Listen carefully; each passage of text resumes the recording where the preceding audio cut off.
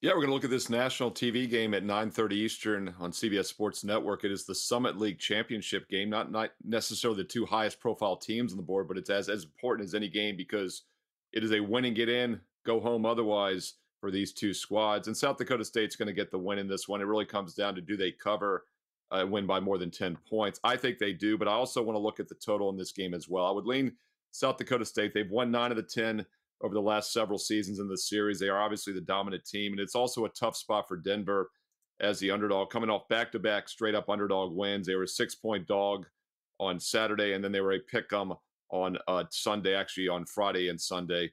And this looks like a difficult situation here. I'm sorry, Saturday and Monday. Today is Tuesday. I'm already confused.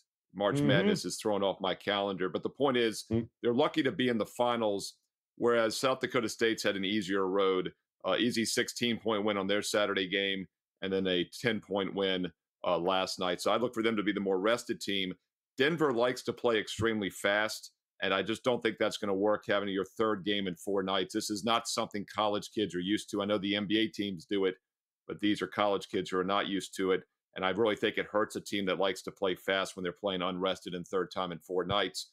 So I like South Dakota State here minus a 10. And by the way, the only game they've lost in those last 10, I mentioned they're 9-1 straight up, was a bit of a misleading loss. It was earlier this season, January 13th at Denver. They lost by 19 points as a road favorite, 3.5-point road favorite.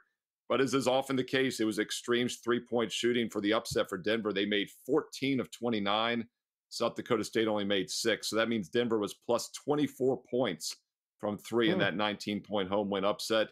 And as expected, South Dakota State got their revenge a month later on February 22nd, won easily the most recent meeting by 27 at home as a 9-point favorite.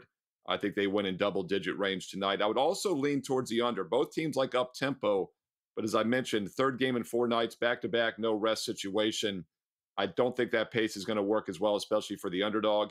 And we've seen a massive move on this total. It opened as high as 163 down to 155.5. So I like the favorite, and I like the under at 9:30 Eastern. And don't forget, my top play tonight comes in the NBA. I also have a free NBA play. So 2 NBA plays tonight, a best bet and a bonus free play. Steve Merrill, wagertalk.com.